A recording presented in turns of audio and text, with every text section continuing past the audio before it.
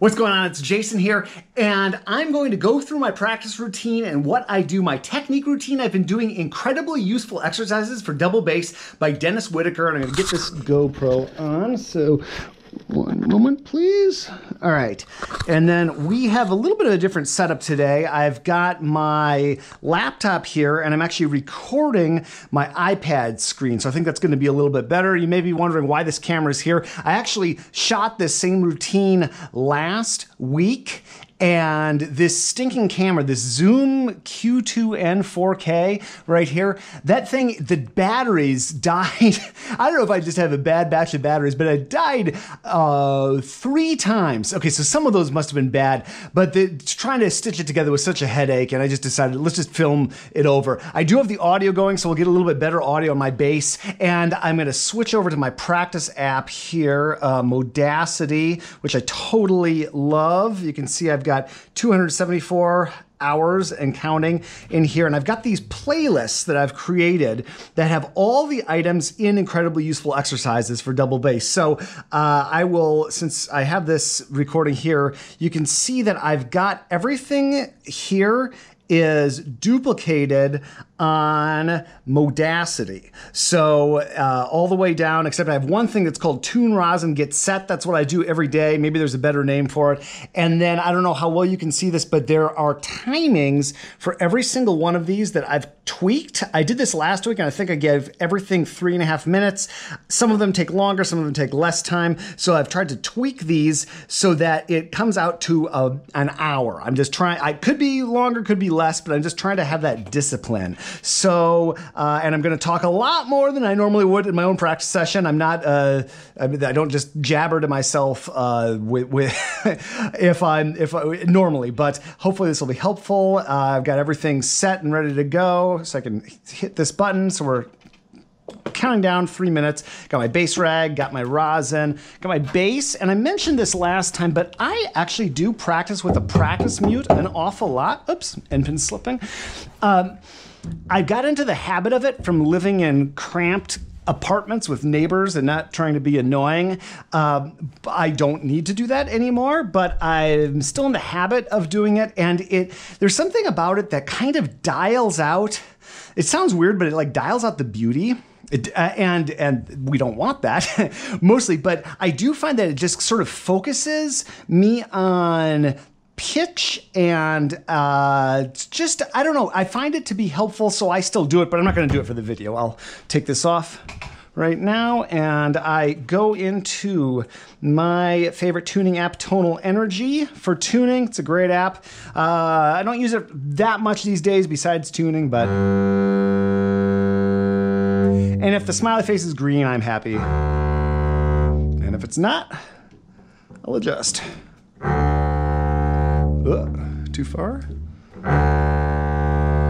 There we go. A. Always trust my ears. Wow. Good. And I got my extension here. This is a low B extension, by the way. So I go down. Most extensions go down to this. C. I actually am able to go down to a low B, which is ridiculous because there are no low Bs written. But it's fun, and I've found some nerdy uses for it. Normally, I don't want to... Yeah, you know, my rosin's feeling pretty good today, so I'm just gonna let it rock. I'm not going to add any at the moment. I might later, but we'll see. So Dennis has this great just description. By the way, this is the Kindle app that I'm using. I have volume 17, which has all the exercises, but I would actually recommend, and I mean, get them all, they're great, get whatever you can, but I would actually recommend getting these volumes in paper form because you can have both pages out like this. So the exercise is here, the description is here. For this, you can only have one up at a time. So, but there's so much thought put into this.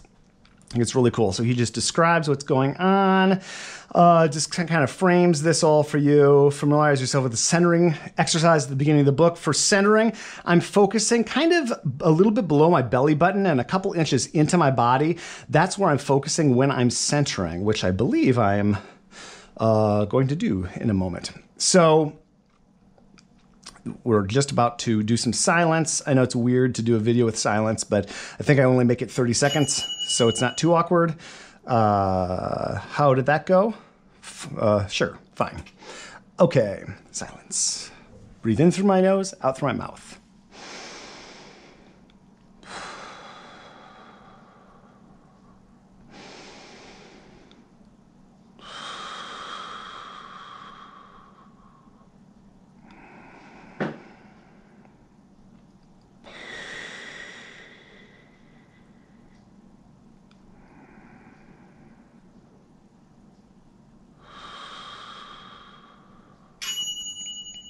I should really do that more often when I'm practicing. And every single one of these has these really cool fun facts. I'm just gonna make sure I'm recording here. I'm not recording. Now I'm recording. He says hopefully. There we go. Okay, now we're going. Sorry about that. Glad I checked. I am notorious for doing things like that. So anyway, silence here. It's a great way to. I just like the way he frames all of these, and he's got these different minutes, control, mindfulness, expression, power, all that you're not focusing on. So what are you spending most of your energy, your focus, your attention? What are you putting it to? And he always gives credit where credit is due for these exercises, and definitely sends you down some great rabbit holes. So Silence by John Cage, which I have not read, I should. And then the Music Lesson by Victor Wooten, which I have read. And if I remember, I'll put a link in the description. That is such an amazing book, but let's move on. I'm talking too much. All right, how did that go? Yeah, that was good. I'm gonna try to be a little harder on myself with these ratings. Mark Gelfo, who came up, Mark Gelfo, who came up with this app, the designer of this app, he rates himself a little more stringently than I do. Okay, now centering.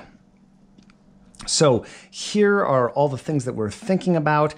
And I've been doing this both not playing notes and just, I think that's what I did last week, but Dennis has notes, and I think it's kind of cool to play these notes and kind of focus your brain on these different areas. So I'm gonna think about my feet, move up to my knees, hips. Take a breath. In through the nose, out through the mouth. Lower back. Shoulder blades.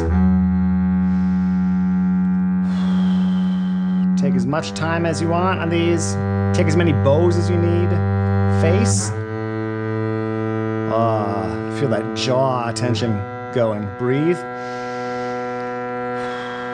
Right shoulder. Right elbow, right wrist. I'm gonna take a couple bows on this because that's feeling a little bit fatigued from yesterday. Right fingers. Breathe. Left shoulder.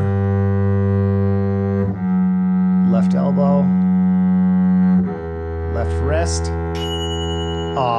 Out of time. Okay, I'm gonna try to be good, otherwise I'll be here for hours, and so will you. So we'll move on for now. You get the idea. I should probably give myself a little more time on that, or talk a little bit less on that one. 3 stars. Okay, that's fine. Trampolines, I love this one. So this is all about, and I did this last video, but this is all about practicing these 2 different methods of using your arm to let the bow bounce. Generally, I think people find this one a little bit more understandable at first, and it's kind of like opening a door with kind of a strange handle. Using your arm, pronating your arm. I'm noticing this white butterfly that likes to lay eggs and get little green caterpillars on my kale, but shooting a video, stay focused. Now we go down to the frog. Oh, so that's trampolines. And now basketball, this is much more like bouncing a basketball.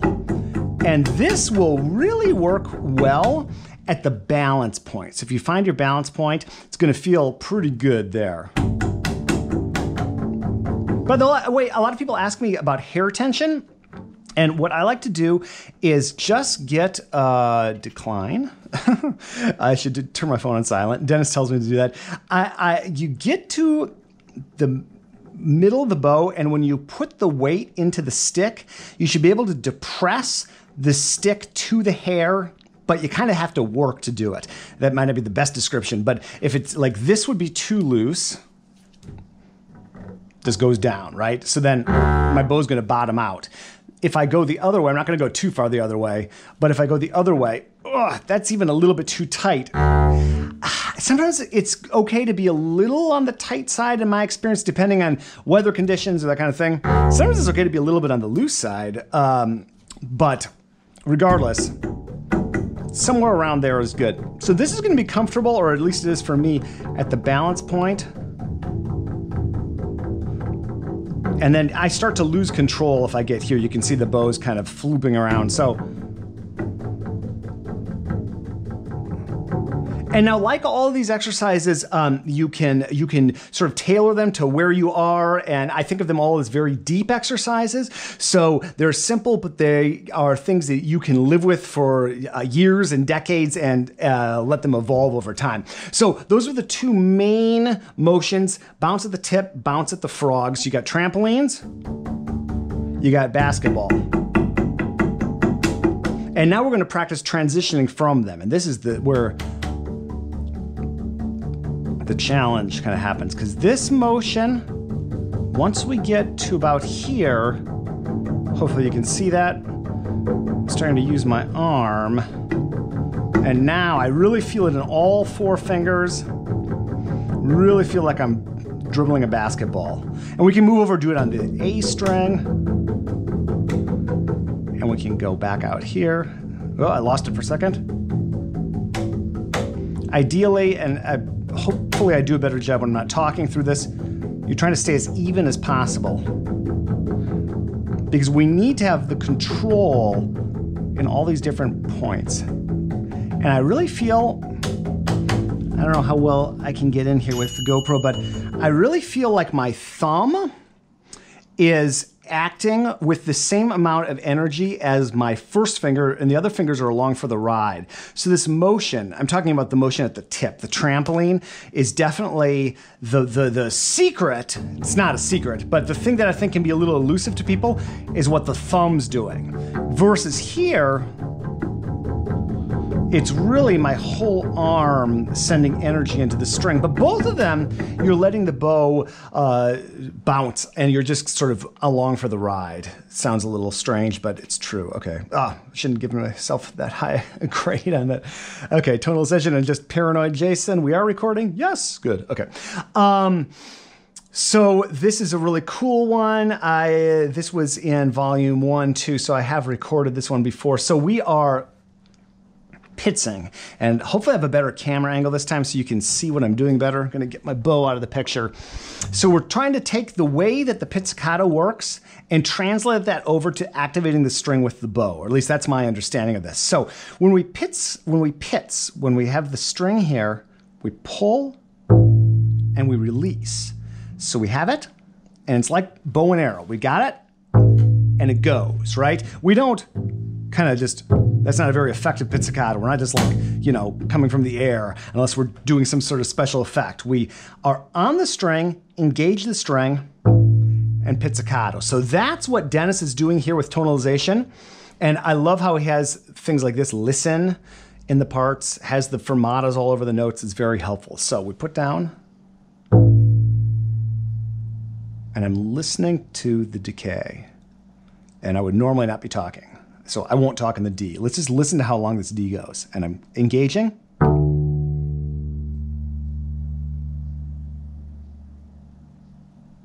And that natural sound of the decay, we want to see if we can replicate that with the bow, and I'll show you what I mean in a second. So that's this first part right here. We just alternate, and again, you can do other open strings or the same open string or mix it up. It's all good. So now we're going to pizz, and we're going to do the same thing with the bow. We set the bow, we have the string, and we let it go. So again,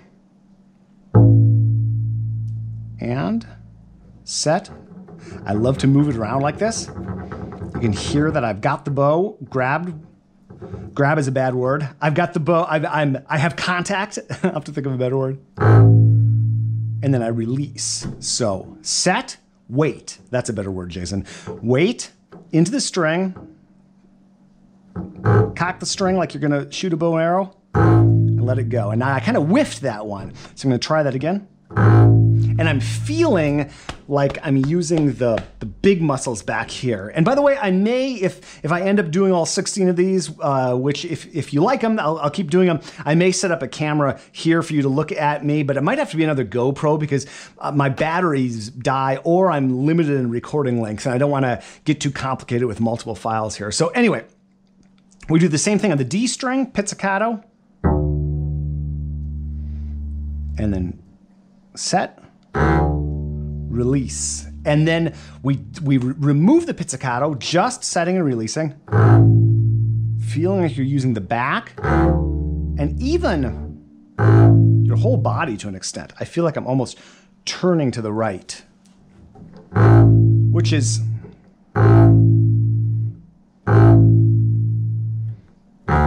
and the rest of the exercise, I'll speed up my delivery because I'm running out of time. It's the same thing, but with follow through.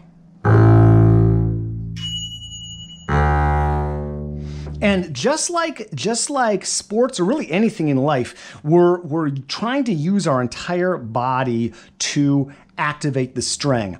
And an important concept that I think was in my, how was that? Yeah, it was okay. Maybe not as good as there. That's good. An important concept, put this down for a second. I think I talked about this on the video that I ditched. So as we want to have our bass playing resemble as closely as possible regular life. So here I am talking with a GoPro on my head like a weirdo to this camera, apparently, that's not on. But as I'm talking, my hands are kind of chest level right here. They're not way out here. They're not way over here. They're not way over here. They're just right here. And if I can get my bass playing as close to here, my center of gravity, this sort of rectangle. I used to be a conductor. This is where you'd want to conduct to. You wouldn't want to conduct typically way up here or way down here or way out here unless you want to look a little strange. So just having this area where you're doing your activity, I think is really important. And then also being in a little bit of an athletic pose. So I'm not leaning in any sort of weird way. I have my feet on the ground and I'm leaning forward a little bit, almost as if I was going to jump forward. So if you can do that, and then when you have your bass, whether you're sitting or standing, you just let the bass make contact with you. And I'm just a little bit active, leaning forward a little bit. Again, another camera would probably help. So, but not today. Okay, glowing tones. I love this. So we're going to take and we're going to play all these notes, and you will hear, you may hear on this recording, especially if I don't talk over it, but you on your bass, if you're in tune, you will hear, and you have to listen closely sometimes, all of these sympathetic vibrations. So it's important to do them where Dennis is telling you on the page, but we start with this low G.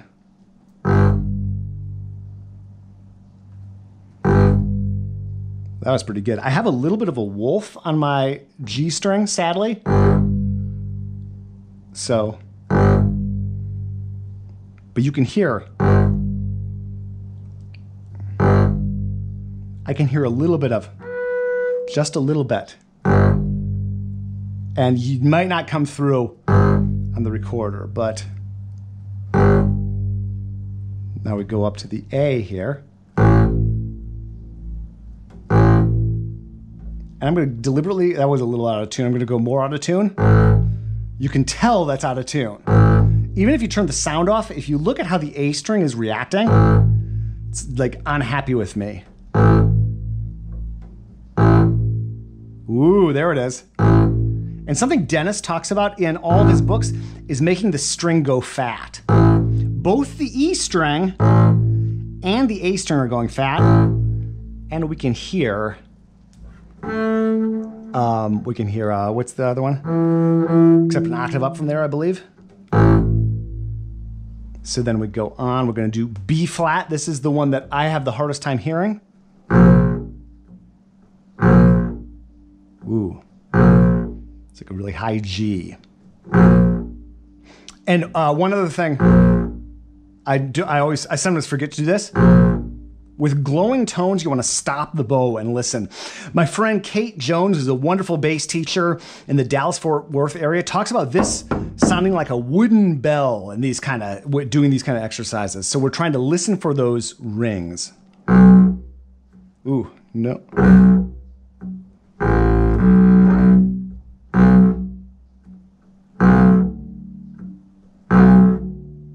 There it is.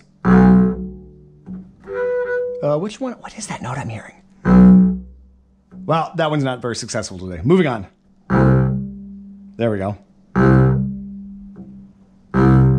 So that's that C right there, and we're hearing the G. We're hearing. Ooh. And I love the idea of glowing tones. That one is particularly glowing. Try to get your bass to sing. And we keep going up. We play a D. It's a little more of a simple vibration. It's really getting our D string going. Now, open D, we're going to have D and A should be ringing. So you should be hearing those pitches a little bit. Cool. I love that one. All these exercises have a logic to their sequencing. That one was okay. All of these exercises have a logic to their sequencing, so they just build upon each other. Yeah. Moving on. Oops, why did I leave that? Spiccato. All right, 5 minutes on this. So we have many different types of spiccato: slow, heavy spiccato, medium round, light, short, sauté. Choose one or two tempos to explore today. So, and then beauty before power is something that Dennis has in here, very important. And he's actually put up here, yeah, you see there's the power ranking is 0. So mindful, minutes control, mindfulness expression, not so much. I really like the way that he organizes all of this. And this is just an F major scale. We start off by playing 8 times per note, then 7 times, 6 times, 5 times, 4 times, 3 times, 2 times, and then up and down once. So let's just see what happens. I'm gonna go, let's see, what's a good tempo? Kind of slow, heavy, and you can notice where I'm playing for this type of tempo. I'm actually on this side of the balance point. Here's the balance point. Here's where I am. So I am just beyond this grip. Like here's the balance point, here's the grip. I'm just in this little sweet spot for this slow heavy. Oh, also as I go, I'm going to be playing flat here. I'm not trying to touch the hair, but get close. And hopefully you can see, I'm going to be playing flat hair down in the E string and the A string. And as I start to climb the bass, my angle is going to change. Here's where another GoPro would be nice, so you can see this. But I'm going to start down here totally flat. By the time I get to this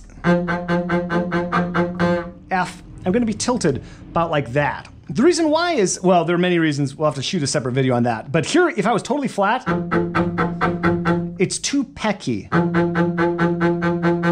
For most circumstances, I'm thinking a little more horizontal there. I'm thinking a little more vertical down here. Okay, here we go.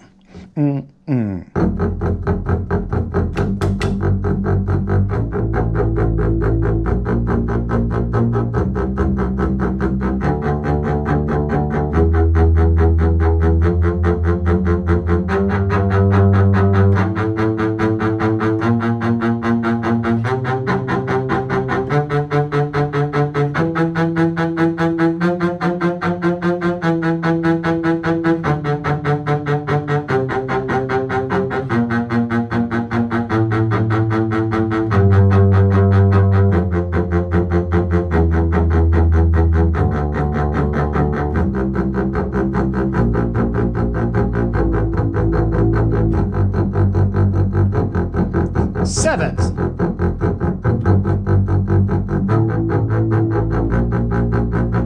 Good, I'm going to stop just so that you're not just listening to me play scale forever.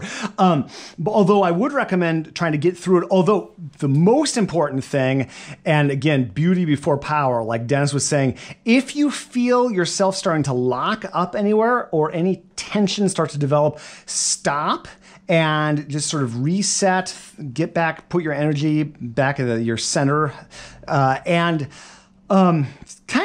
find it helpful to give my level of muscular activation a number on a scale of 1 to 10. 10 is I'm so tense it's unimaginable. 1 is I would be lying on the floor.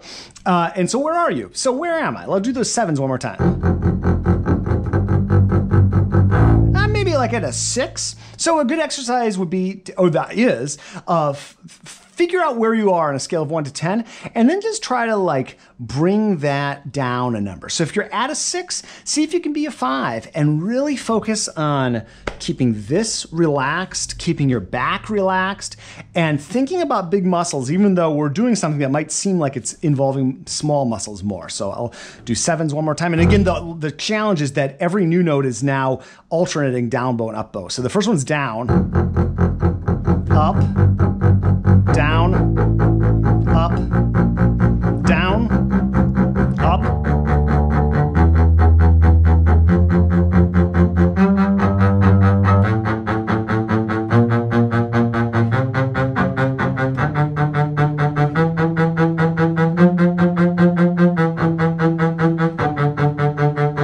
I'm trying to bring down my level of activation.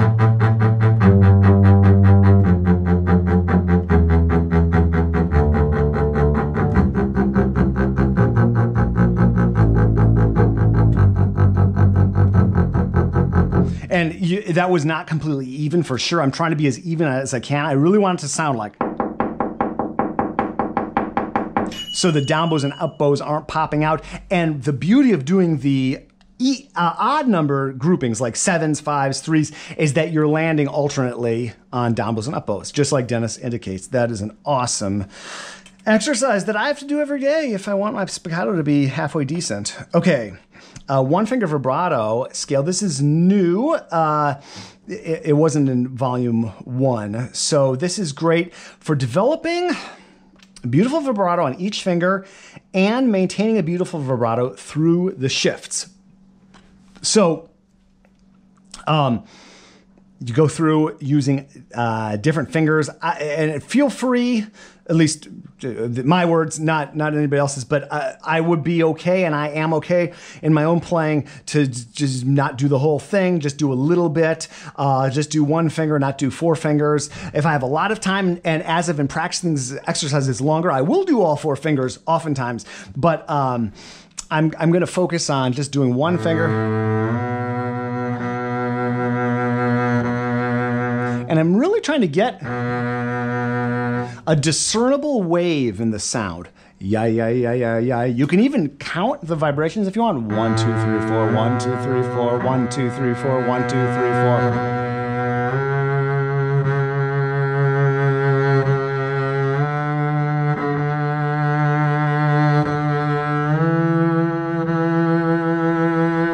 And you can see all of a sudden it got funky right there.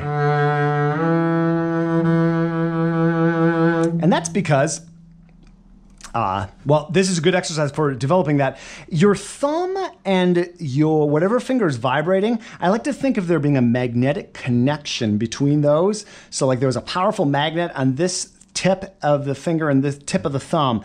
That is a really good position for getting a nice comfy vibrato. As we get to the neck block, we have a couple of challenges. One is that if we keep our thumb here, which is really good to do, and you want to be able to do that, all of a sudden our thumb is further away from our first finger, and we also have a little bit more of a balance challenge, especially if you use a straight end pin like I do. So one easy solution, and hopefully this comes through, is I'm going into thumb position, but low. So I'm taking my shoulder and putting it, I'm letting the, trying to use the right terminology, I'm letting the base come to my body. I'm not bringing my shoulder to the base, definitely not. I'm remaining like a T, right? My shoulders are here, my body's here, and I'm bowing into the base to let the base just land here.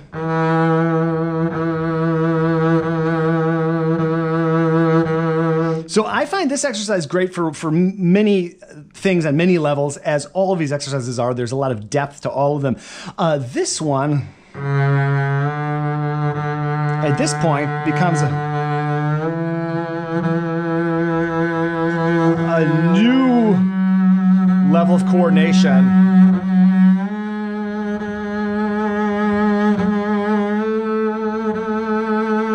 Now, this is, I would not play a piece with that kind of vibrato, unless it was a really specific circumstance. I think that's too slow and definitely too mechanical and probably too wide also. But just for developing that, that's really good. Now, another great thing about this exercise is that it works on vibrating in this, what I would call a perpendicular pattern, or maybe parallel pattern. Actually, maybe more, I should call it parallel. But I'm vibrating and my fingers are perpendicular to the strings. And so the fingers are over the string as I'm vibrating. So they're in line with the string. Maybe that's a better term. As I get here and up, I'm not going to play like this. That would be incredibly awkward for me. My hand starts to slant. My fingers start to slant. And so now I'm vibrating at more of this kind of an angle. So down here, I'm vibrating really parallel, I guess, to the neck.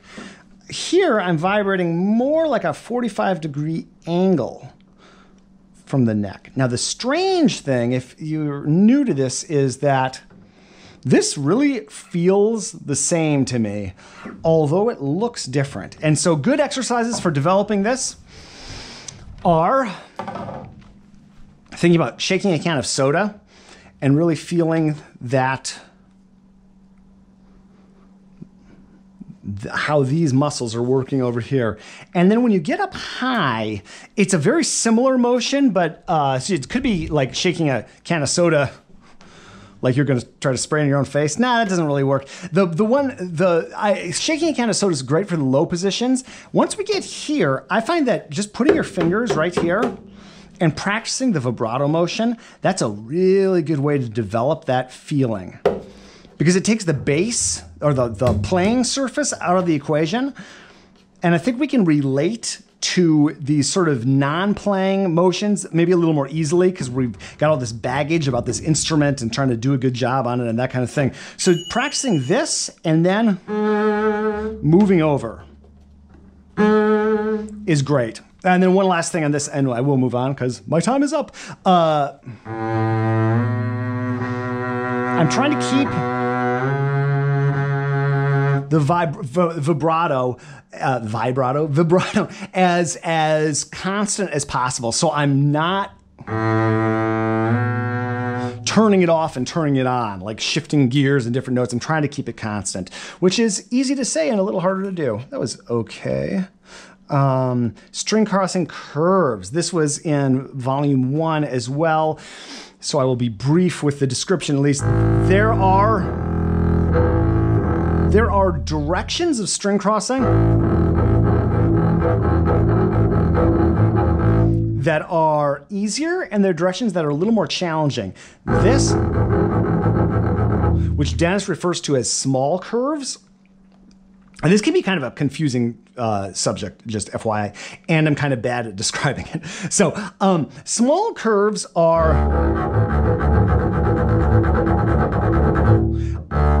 kind of where you're playing the same little bit of bow. You can see, or hopefully you can see, I'm basically just using this little chunk of bow right here. And so I can really do quite quick string crossings. It's a very efficient motion. Big curves are the opposite, where you're here, and And this might not be quite as obvious. And again, I'm always disappointed with the way I describe this. To me, it feels, at least, that the down bow note is here and the up bow note is here, because I'm playing here, and then it's like I'm losing this little bit of string. Where here, it's kind of like I'm on either side of this little area, and it's just very comfortable. So that was like a 3 out of 10 at best for description. So read Dennis's description in his book. It's much better. And if he's filmed a video on this yet, definitely check that out. So this is just going through and giving you different fingerings in different areas of the bass to practice these motions, and I'm trying to keep everything an elegant gesture, as David Allen Moore likes to talk about, LA Phil bassist, USC bass professor. So we're trying to keep everything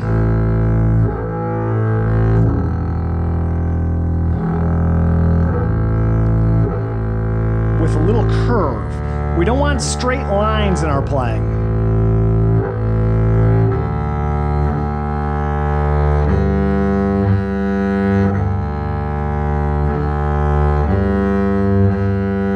That's line 1. Now, big curve. And our arm just has to travel a little further for the big curve.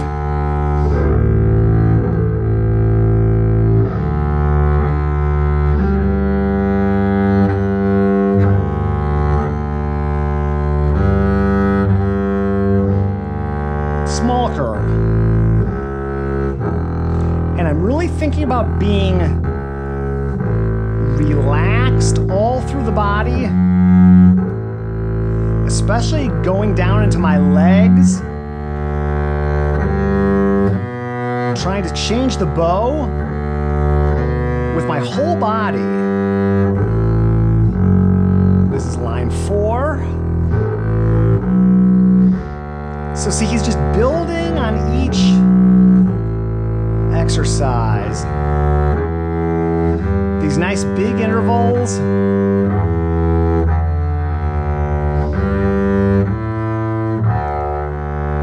And there's my buzzer, or my dinger. Notice throughout the entire, this volume, all the volumes, center. Center, center. Bring your energy back here. It's such a good reminder. I should write that in all of my music, no matter what, because I get all worked up and I'm doing the opposite of centering a lot of times. So that's great. And then you'll discover as you keep working through these that you'll do them in different registers. You'll do them up in thumb position and that kind of good stuff. Yeah, it's okay. I'm trying. So long tones. Okay, I should have enough time to do this, and I actually successfully did it on the video. I screwed up, and I always think this will never work, and then sometimes it does work. So bring up my metronome in Modacity at 100. So we're going to go 2 clicks, 3 clicks, 4 clicks, 6 clicks, 8 clicks, 10 clicks, 12 clicks, 14, 16, 18, 20, and back down. And you'll see what I mean. And Dennis has a good video on this, by the way. So if I run out of time, I'll stop and just check out his video. So here we go. 2, ready, and so all the bow. It's going to feel a little fast for this first one. Now 1, 2, 3, 1, 2, 3. Trying to use all the bow. 1, 2, 3, 4. 25, 50, 75, 100. 2, 3, 4. 1, 2, 3, 6. 1, 2, 3, 4, 5, 6. 1 6th, 2 6th, 3 6th, 4 6th, 5 6th, 6 6th. Jeez, try to say that 20 times in a row. 1, 2, 3, 4, 5, 6. 2, 3, 4, 5, 6, 7, 8.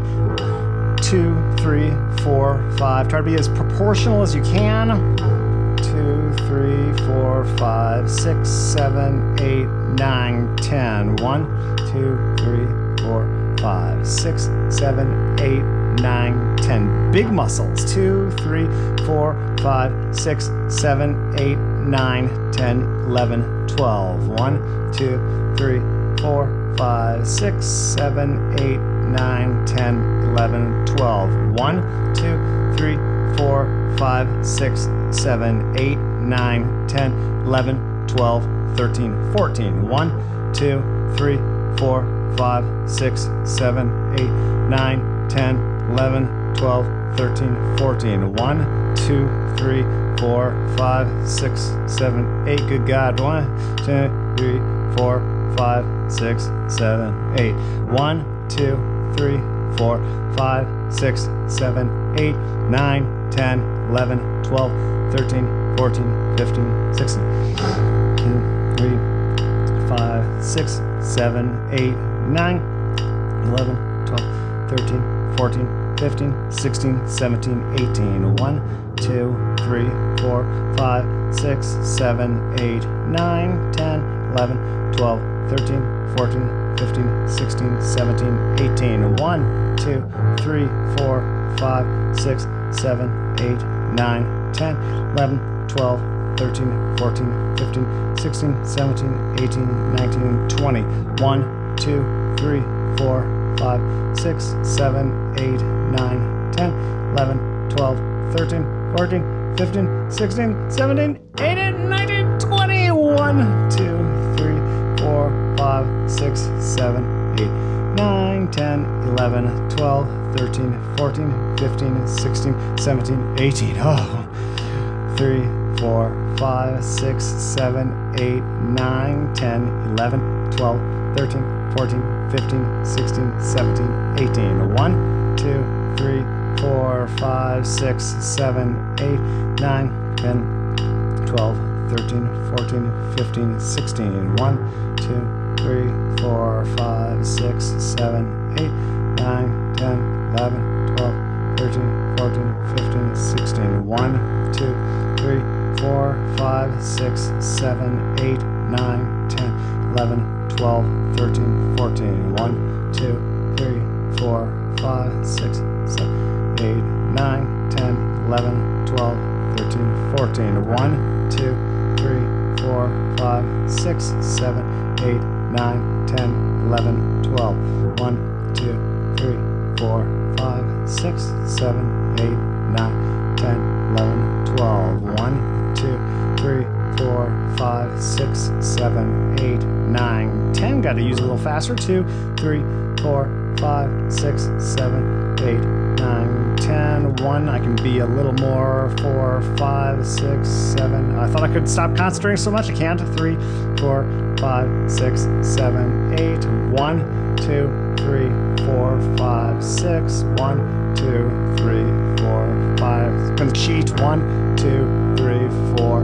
1, 2, 3, 4. 1, 2, 3. 1, 2, 3. 1, 2, 1, 2, 1, 2, 3, 4. Center. Oh, good. That was the longest 5 minutes of my life. Center at the end. Don't feel like you have to take all 4 notes with full bullets. Okay, practice break. You're gonna come with me to the kitchen. I would normally get through this okay, but it's warm here in San Francisco. I have the window closed for my neighbor's benefit. There's my sourdough starter. I'm seeing that jerk white butterfly trying to lay his eggs. I have found caterpillars in these pots right there. And so I've isolated them from the other plants and put butterfly nets up. And so it's a little bit of a science project going on there. Okay, since I'm taking a break, and folks, take breaks when you need to. It's totally fine. It's gonna think about lengthening. Reaching up. Extending a little bit.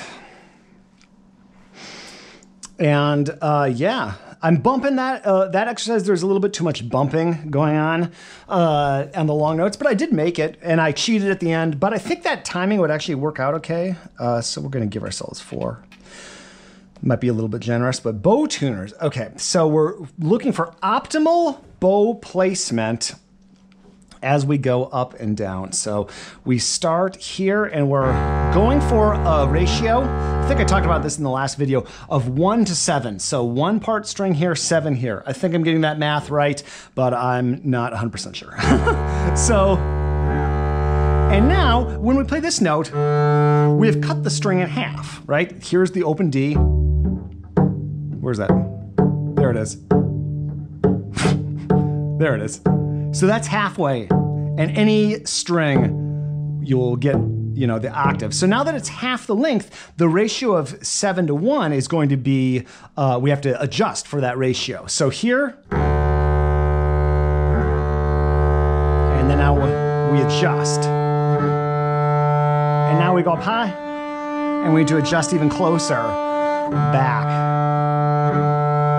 Open.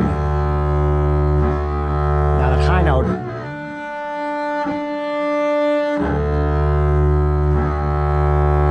And Dennis talks about this here. Francois Leboeuf calls the ideal tone you're going for son premier. Oh my goodness, my French. The Suzuki, I might be getting this slightly wrong or totally wrong. Diamond tone is something that Suzuki, the famous violin pedagogue, talked about. And I take what I'm going for here, quoting too many people, what I'm going for is a sound that is full and has enough treble in it. It has just a little bit of brilliance in the sound, which is what I believe Suzuki was talking about with diamond tone. And we're like this, there's a little, it's a good sounding note, but hopefully that comes through on the zoom there. There's just a little more diction to that note. There's a little more sizzle in the note. Now, that's too much sizzle, unless you're doing an extended technique, probably.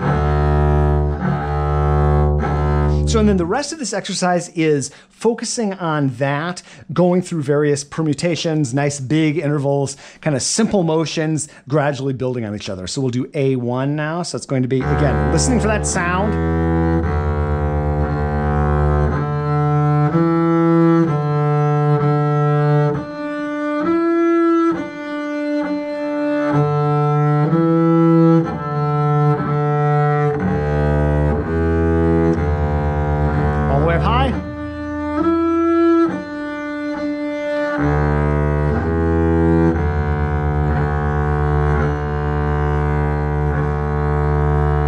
I wasn't 100% happy with the intonation on all those E's, especially the first E was really stinky. But sometimes you got to make a call. What are we focusing on here? Are we going to keep going? Are we going to perseverate on that E? And I made the call to keep going because this is, I'm thinking, we're generally thinking both hands when we're playing the bass, but this is predominantly right hand oriented, right? I think we're safe to say. Okay, and then A2 is very similar.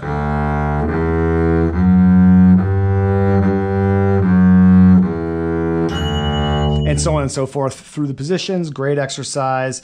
All of these are well, this is beauty. This book is beauty, expression and beauty. Yeah, kind of like sharpening the tools needed to be expressible. That's a weird turn of phrase, Jason.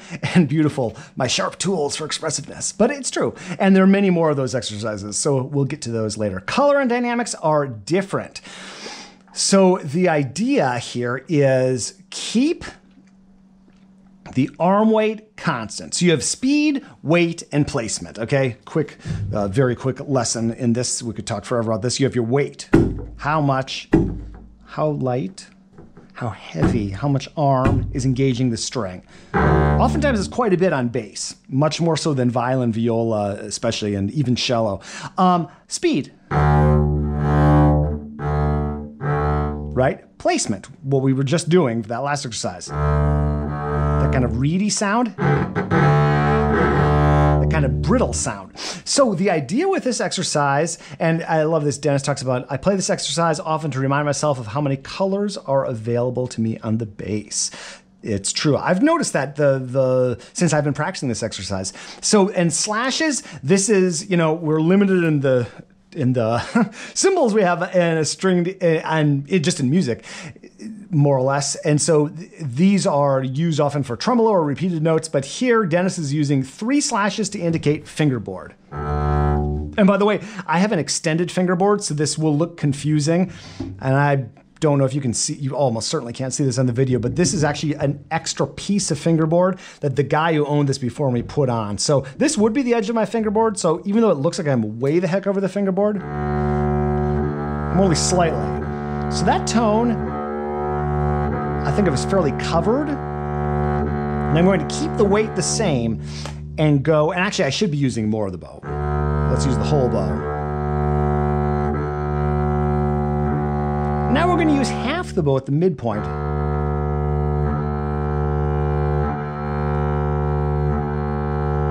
So I'm moving closer to the bridge. Here I was here. Here I'm here. Now for the third bar, I'm going to be right up on the bridge. I'm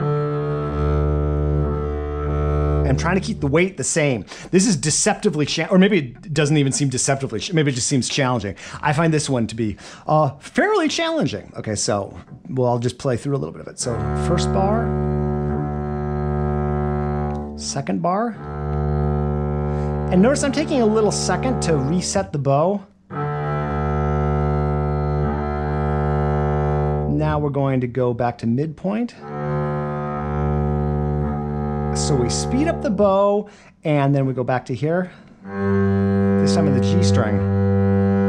Midpoint. By the bridge. And you can hear my bass. You can hear that I have a wolf on the G.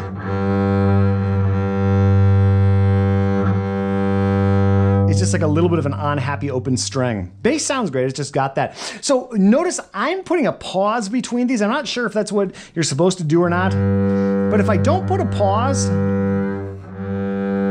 I get a little bit of this scroochiness in the sound.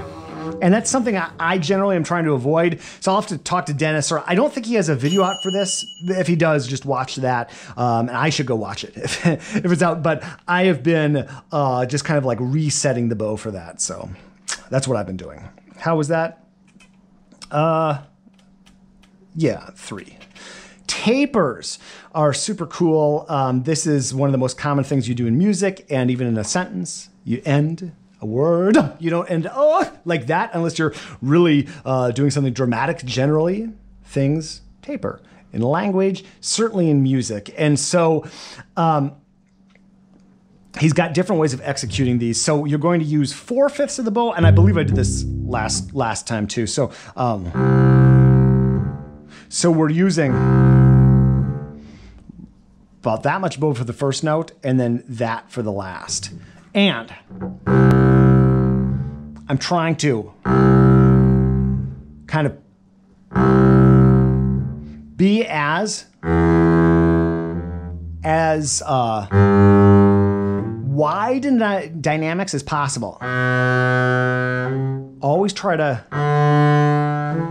widen your range, especially this volume. Expression.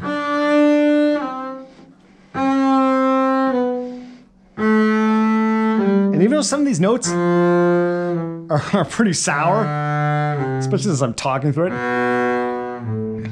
I'm focusing on the taper. Now, I might do that again to try to get the pitch a little bit better, or maybe repeat a bar a couple times to get the pitch a little bit better. You don't want to not play in tune. That's a bad thing, right? But the focus is the taper. So we're going to do the same thing now for B, but we're separating, we're changing bows. So we're going to go.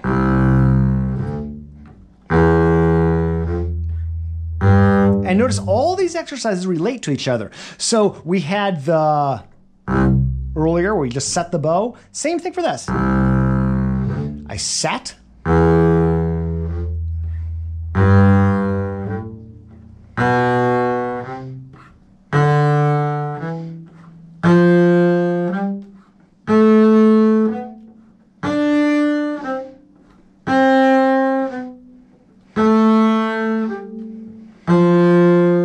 Feeling it in my knees, which seems crazy. I'm trying to feel it in my back.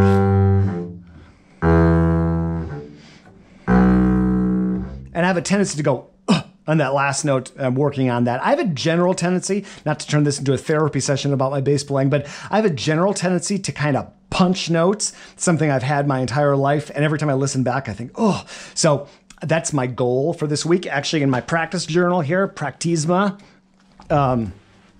that's what I wrote down this week.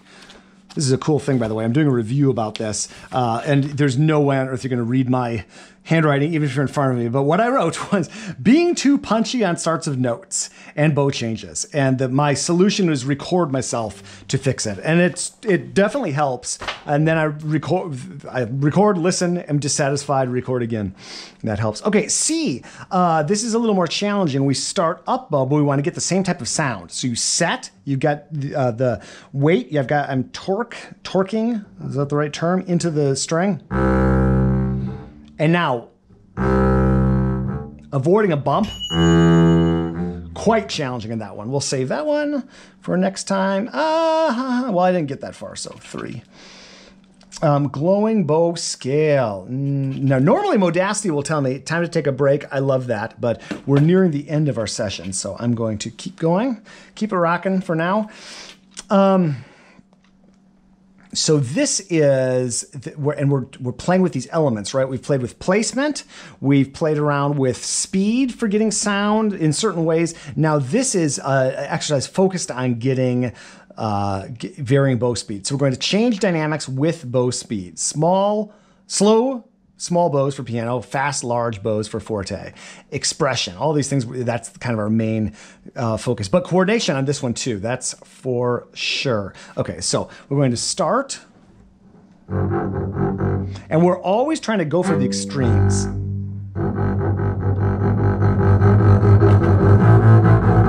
And so right now I'm noticing 2 things. 1, I need a little more bow tension. 2, I haven't put any rosin on and I think I need a swipe. This is my Leatherwood Bespoke rosin. This stuff rocks. This is the 40% hydration. Is that the right term for this?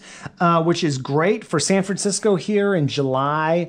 It's a whopping 72 degrees, so not hot, but for San Francisco, it's a little warmer.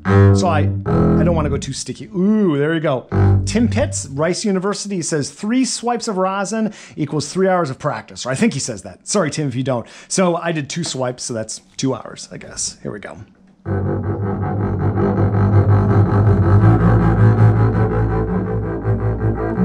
Monitor your tension levels.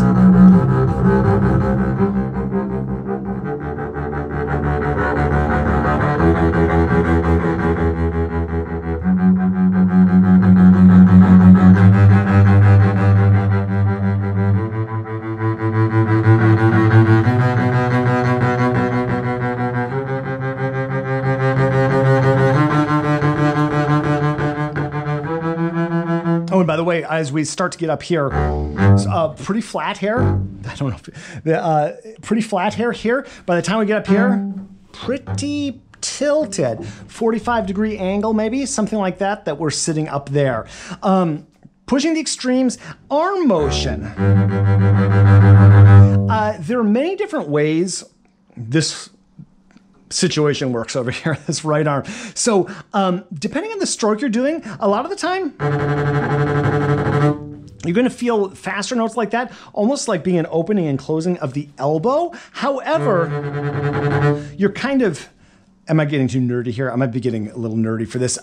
Because we're trying to because we're trying to change the amount of bow we're using on this, I feel like this is a better one to think about actually just moving the whole arm faster. And maybe there's a little bit of opening, but really I think I'm just kind of like using more of my body to move the bow. This would be a great one to practice in front of a mirror, as is just about everything in life. So as you're down here, you're gonna just think of you moving the whole arm to do this. And it's interesting when you start to think about this, to just feel like, kind of notice how your body, it's almost like, boy, this is dweeby, but it's almost like I'm doing this little dance back and forth to get this going. That's not exactly what's happening, but that's kind of how I feel. Maybe that is what's happening. I don't think it's voluntary. I think I'm just focusing on moving this apparatus kind of as a unit, and I sort of do this happy dance as a result. That's strange. I should practice that in front of a mirror. I will. Good one to do. 2. I'm going to be hard on myself today. Okay, big wiggle. This is really cool. So the point of this one, we have control. We have just make sure. I've been having problems with this computer, so we are still recording. Good. Control for this one. This is a really cool one for developing all kinds of bow strokes.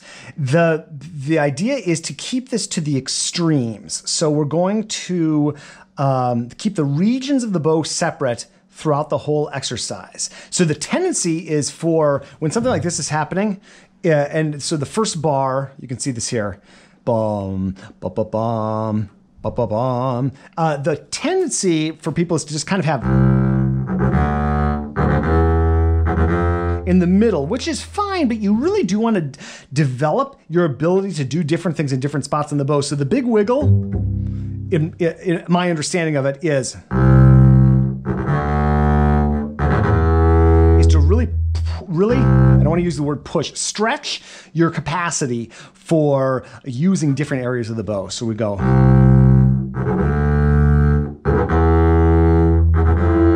And by the way, this ties in very well to trampolines basketball. The motion that we need to do out here is there's a lot of pronation in this. I really feel my thumb activating and my first finger activating. Here, it's definitely that basketball kind of feeling.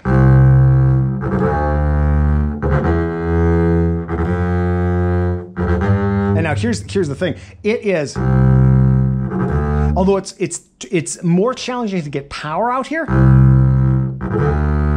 that motion is more dexterous out there. It's easier to do, I think. Dick-a-dun, dick-a-dun, dick-a-dun. It's just kind of like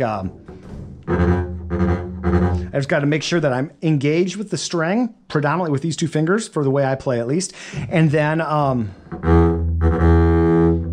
just a little elbow. Here, this is pretty comfortable to go and to do the motion here, like right around the balance point, but try to see how close you can get to the frog. It's not going to be as comfortable, but it's going to stretch your abilities.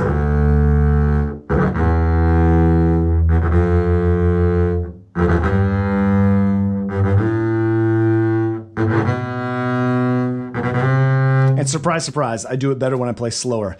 You should probably be practicing slower, says every teacher you ever work with. I think that's a Lauren Pierce quote or something. She said something like that. So really,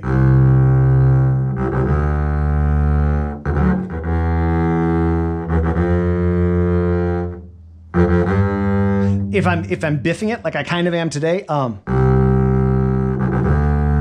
pause, think.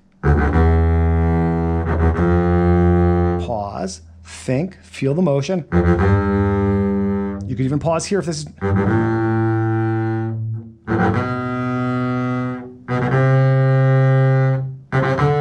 Because really, for passages like this, I really like to think about the two short notes belonging to the next long note. So the phrase isn't da da da da da da. It's da da da da da da da da da da. That's how music would most typically flow. So putting a thinking pause here is fine, because you're separating the phraselets out from each other. And then I didn't get far on this one, so you'll do like...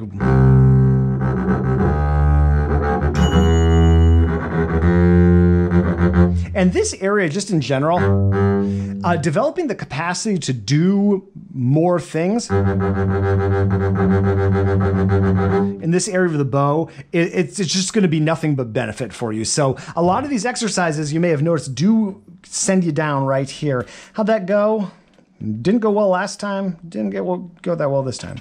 Got to work on that one when I'm not recording, I guess. 6th position harmonic songs. These are just a whole lot of fun. Yeah, this is good. You're definitely in an extended position. If you feel any pain, stop, rest, return to the music, or wait and go back to the next day.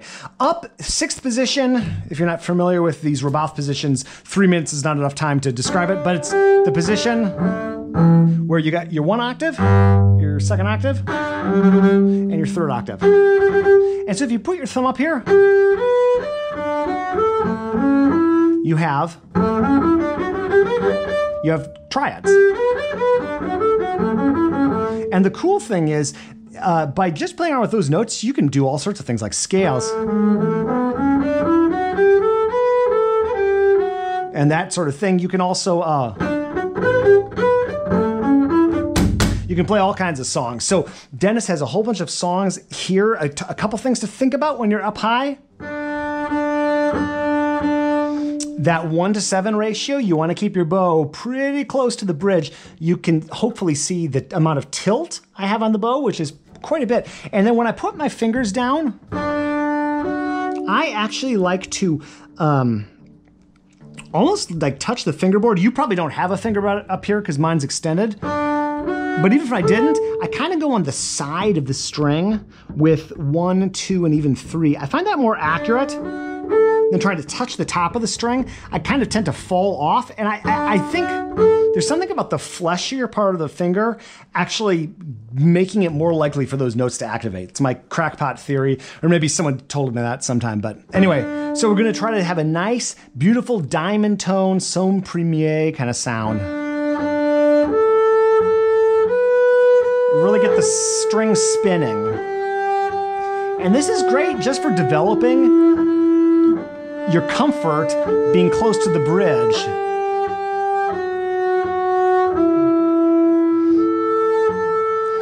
I call this world's trickiest twinkle.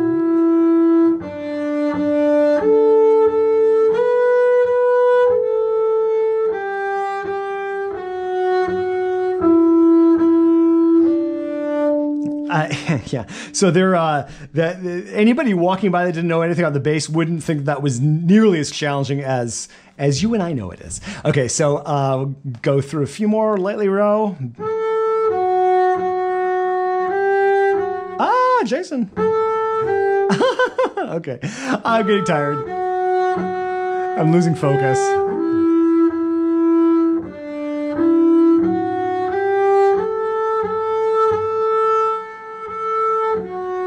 Think ahead, Jason. There we go. I'm trying to prep the next note.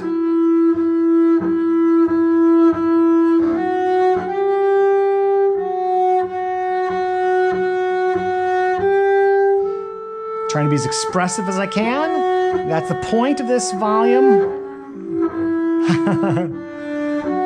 And you may notice I'm biffing the same note. The reason, this is not an excuse, it's just, well, yes it is, but it's also why it happens.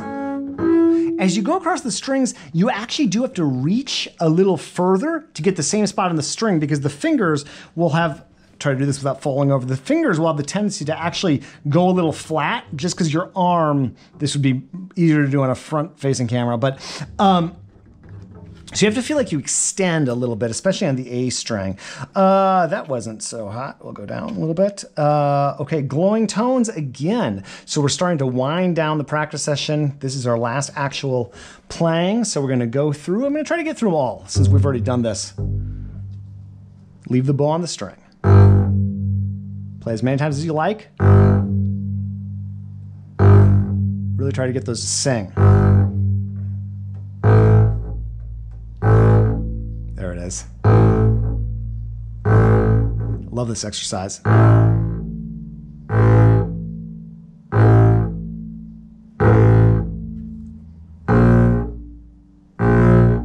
can hear that. Hopefully you can. Here's my challenge note. Oh, I got it. It's like this really high note.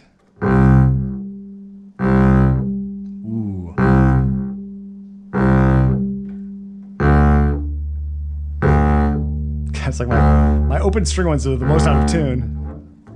Oh wait, open. Again. There it is. That's a really cool one. There it is. That was flat. Now you can hear it. You have to make sure you don't touch the the G string, because the harmonic's on the G string. Then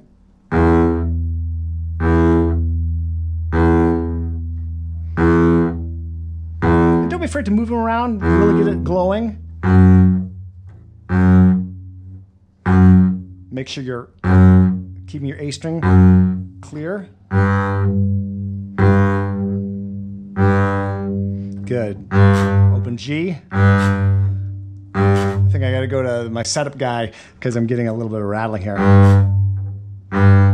But then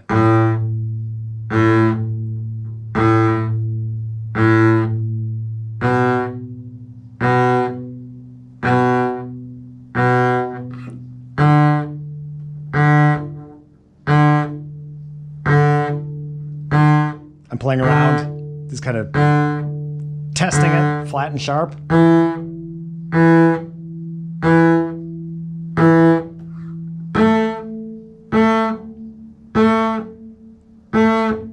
Cool, and since I have a few seconds remaining, I don't think I did this in the last video, but for this last silence, what I'm going to do is, I like that Dennis gave this a key, that's great. What I'm going to do is keep my hands, maybe I did this, no, I don't think I did this in the last video. I'm gonna keep my hands here, and your bass might be shorter or taller than mine. I think it's actually better if it's a little shorter, but this is a very symmetrical way to kind of center. So yeah, that was actually pretty good. Okay, I'll be nice to myself. 4.5, or 4, I guess. Okay, silence. Breathe in through the nose, out through the mouth.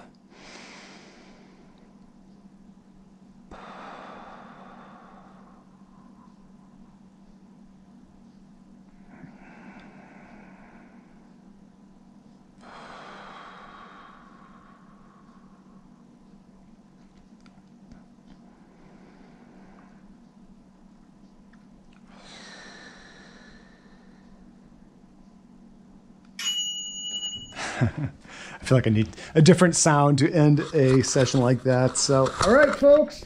Hopefully you're finding that helpful. These have been fun to do. I'll keep them going if you like them.